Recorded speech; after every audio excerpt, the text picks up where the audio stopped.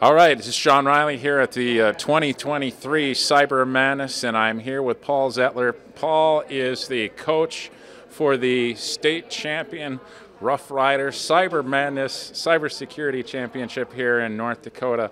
Paul, your team was, they were nervous. I could see it. I was going around, I was kind of poking the kids a little bit, having fun with it, and they were just ready, but they stayed at the top in every round, and they hammered through those last couple of rounds. What's it like being a coach for a state champion cybersecurity team? Well, I tell you what, if they were nervous, I was like 10 times that, because you're just sitting over there watching the leaderboard, knowing they're working their tails off, and you can't do anything about these teams nipping at their tails. Tell you, I couldn't be prouder of a group of kids. And you know that James River Valley team, they're a quality crew. They won it last year. We were second to them last year, and we had a team of 2 kids. So I tell you what, about this group, they've been thinking about that ever since last year and putting a lot of pressure on themselves and knowing they wanted to come back here and do this. So to be able to see them climb that mountain and actually do it and beat a quality team like they did, it's just extra special. It really is. It really is. You know, and it's surprising to me. So as we're watching this, there's 21 teams here competing this week. And of those 21 teams, about 11 of those teams are actually above the average college team score for this kind of event. So this is not a weak field. This is a team of high school kids who are beating the average college team scores, and that kind of blows my mind that we're watching this happen. So when you've got a group like that and you're playing like that, what are you doing to help those kids prepare? How are you helping them get in the mode to be able to come and compete at this level? Yeah, well, you know, I think one thing is looking at all these technology tools from a variety of angles. You know, we're really appreciative of Palo Alto, who provides all the stuff they do here, but we do a number of Cisco stuff too, and I think, you know, looking at the same type of stuff from 2 different vendors and 2 different angles, which, hey, in the business world, you're going to use a variety of products, right? So I think that's helpful.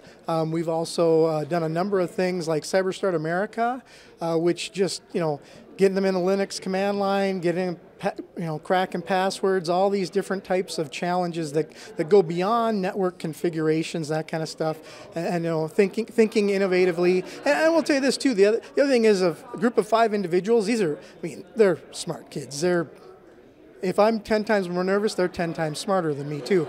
We're on the way out here and they're talking about this AP class, that AP class. So we know they're smart individuals, but one thing I can add to the equation for them is, how do they work together as a group? You know, every one of those 5 students brings something to the table, but will they allow all 5 individuals to add to the equation, right, so to speak? So I think that's really my biggest role, because they'll learn the technical stuff and climb that mountain on their own. Then you just, you know, I don't like that it's called soft skills, because it's not soft, but it's important, and so you can help them with that. Yeah, this is absolutely a team sport. One person cannot win on this, and it is just amazing to be able to see these kind of groups gel together. We saw this very quickly in the morning competition, those of us that have been around a little bit, when we saw schools that were changing how they're sitting and moving their screens around so they could be in the pods together, and you immediately went, that one's going up further, that one's going up further. You know, the schools were moving. And with you guys, same thing. We saw that. We're going, you know, doing a 2 and a 3 real quick, and then you shifted to a different 2 and a 3, and then it shifted to a 4 and a 1, and you knew when to shift your people around, where when you needed somebody to be in the cornerstone of the team and somebody to lead the team and somebody to team into different groups. Super fast with a group, so that was fun to watch.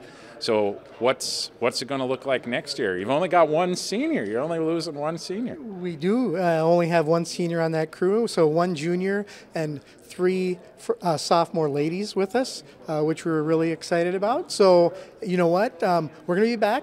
I'm sure James River will be back, and we'll enjoy the challenge. Well, and James River, James Valley is definitely going to be back, but Beach was right there with you guys, right? Little school, right there. Animos, I was amazed. Here's a school of 70 kids, and they've got 2 teams here, and they're playing, and they're right up on the top. Tioga, you know, way up there. So you know, it kind of has blown my mind that these schools of every size, every diversity, all over the place, and they're all here to play. And it's just a credit to you and your team. You guys put in all the extra work to be able to get it to the end. And congratulations for that, Coach. And you go home a happy guy this week. So awesome. Thank you, Sean. Yes. Thank you very much. Yes, thank you. And here we are at Cyber Madness with Paul, who has just led his team to victory for the second annual state championship for cybersecurity in the state of North Dakota.